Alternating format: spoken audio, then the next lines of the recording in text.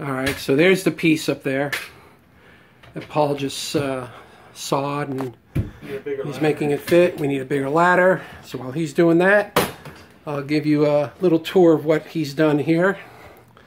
So yeah, so you get the idea. He laid out these rails here.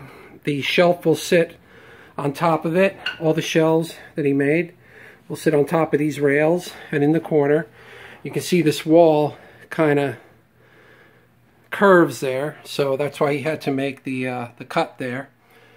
Alright, and this edge will be beveled just like this here. You see how it's rounded?